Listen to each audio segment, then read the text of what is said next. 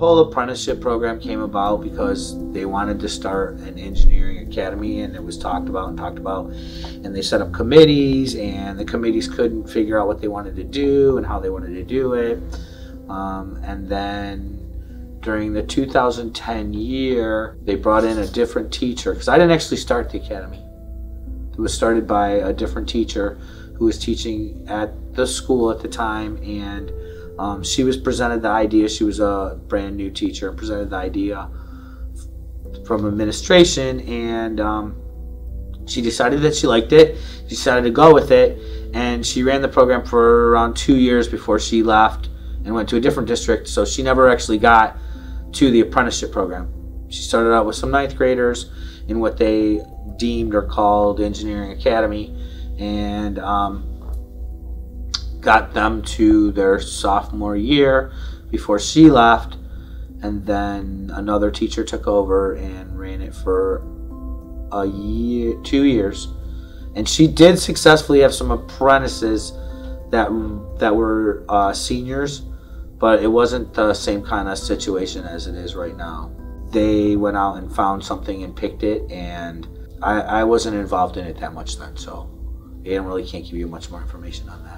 I had taken over Engineering Academy when we had another teacher that was teaching engineering, and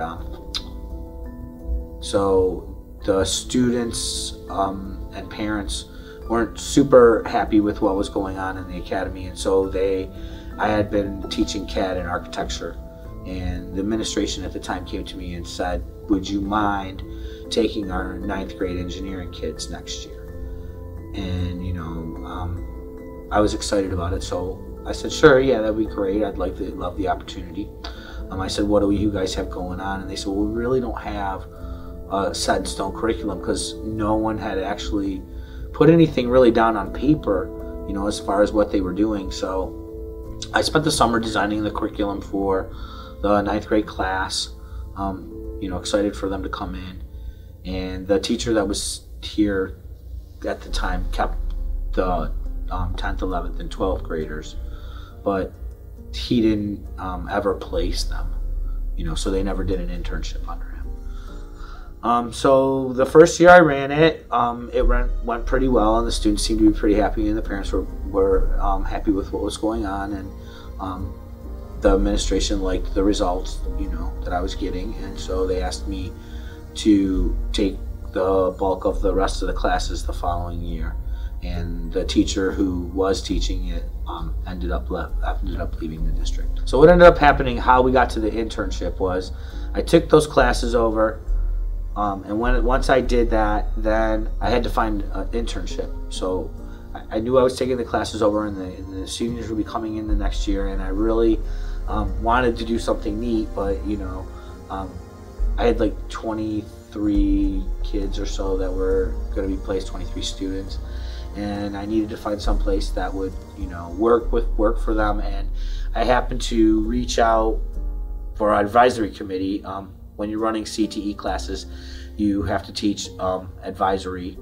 You have to have advisory committees. You have to have advisory committees based on community people that come in and look at your program and talk to you about, where they think the best avenue for you to go, how you would do, how they think certain things could be implemented. And during this meeting, I was talking to some of our members about the internship and how I was excited about it, and how I was wondering what I was going to do, because this was we have 2 meetings a year, and this was our spring meeting, so it was the year before I would be starting this.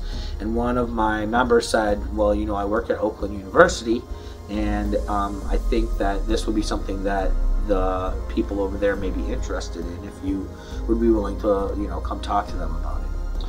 And so I said sure. I was excited, so I went over and talked to the Dean of Engineering at Oakland University, and he got excited and said, well, I like this idea, but I want to pull some of my staff members in to make sure that they're all on board. And he pulled in 3 or 4 of his staff members, and we presented the idea again, and they all seemed to like it. So that's basically how it started our first year. I had some students that found their own internships because they were more interested in working for industry, but then the bulk of the students attended Oakland University, and worked with the professors and businesses that Oakland caters to. And then Lawrence Tech got involved after that? Lawrence Tech came in because Lawrence Tech does a lot for the school. That's why we have an LTU hub in the back of the school. Okay, so Lawrence Tech and West Bloomfield kind of have partnered for a little while. And they were going through the different areas in the school, and the principal at the time happened to bring them in to talk to me. And I mentioned the internship and how things were going and what was going on. And one of the professors reached out to me later that day and said, we're interested in hearing more about this opportunity that you're doing with these students, and we'd like to, if possible, become a participant in this program. And so I ended up talking to one of the professors out at LTU, Dr. Celine Arslan. I don't know if you want me to mention names or not, but that's who I basically was put in contact with, and her and I discussed what was going on, and she liked everything that she heard, and I liked what LTU had to offer, and it was actually a little closer for our students. So we ended up getting the ball rolling, and that was about 5 years ago.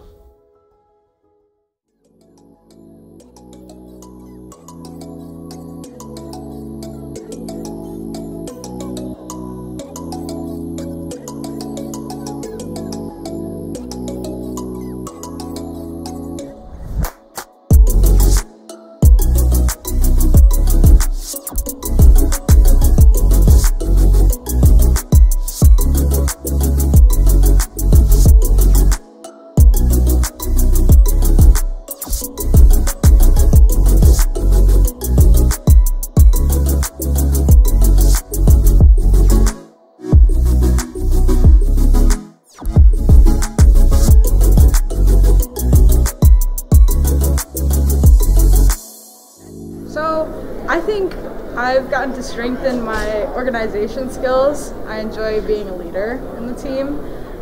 For business, I've gotten to create a lot of connections in the team and out, and talking to people is like one of my favorite things.